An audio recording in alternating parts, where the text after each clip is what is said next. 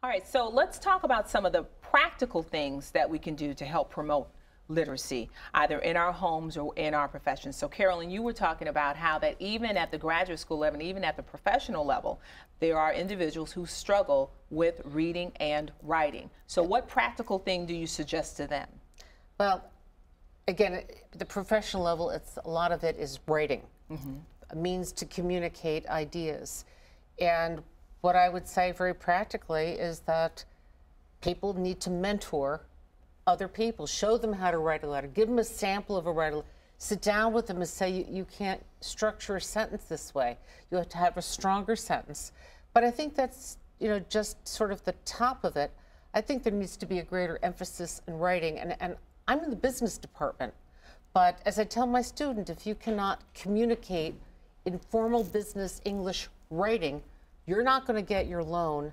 You're not going to be successful in your business. So I think it has to be throughout the case, not just at the graduate level, but starting truly at the homes, the elementary school, all the way up. There needs to be a greater emphasis on writing formal English. Formal English. Now, Bonnie, in the classroom, what are some practical... Brandy, I'm sorry. Okay. I am on a roll today. It's okay. Brandy, what is a practical thing that you suggest to your students? Well, I was thinking more along the lines, I have 4 children, 3 of them are teenagers, and of them, their reading levels are, extremely high, 90 percentile and above, 95 and above. And so all I can think that I did when they were little is that I created space for them, and I encouraged completely unplugging for periods of time every day, at least 2 to 3 hours, no television, no radio. Is that something you also suggest to your students as well? It is, as well as, a lot of them, they will admit to me, my granddaughter or my daughter helped me write my paper, is that okay?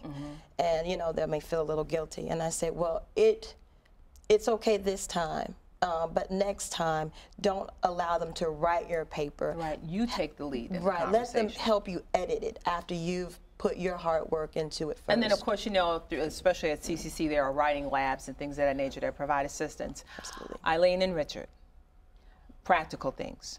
I think, picking up on what Brandy just said, I used to give to my boys things that I wrote and ask them to criticize it because I wanted them to learn how to take criticism. The other thing is, I think that's terribly important, along with what everyone has said, is at the dinner table or the lunch table or the breakfast nook, the adult talks about what they've read. They're modeling that this is important and why. They don't have to give a lecture. Model. They don't give a lecture, but they talk about it, and it means for a competitive environment, because you can turn and ask your kid for their comments on something. And they've got opinions, trust me. Oh, yes. Oh, yes. And financial literacy is a good thing to work with kids on, because they can, one of the schools I went to, the kids didn't know the difference between deposit and withdrawal. So we defined them and, executed a way of getting a financial statement up for them. And I think it's a good way for them practically to figure out what it is they're responsible for now and in the future. So that's one of the things. And then on another level, and on the grade school level, again, to put up a word wall in the house of the words that I use today that are different than I used yesterday, and give them times to talk about it and give them an opportunity to use it in a sentence. And just to add to that, I know I've turned our home into a classroom, and I had learned, I think by watching some movie, ironically, that actually your windows make great dry erase boards. That's right. They do. And so I know we would do that in the home as well, too. The other practical thing I think I would throw out there is it's important to have that culture of reading, right? And so for us, we would make sure that part of the routine of doing homework is we had a routine that when we picked you up from school, we went straight to the library to do the first hour of homework. If you finished your homework, I don't care what you did. You could walk around the library, but eventually you need to come back to the seat with a book. So so I really appreciate everyone sharing that. If anyone else has any ideas, feel free to join us on Facebook. Thank you all, and we'll look forward to seeing you again. Thank you.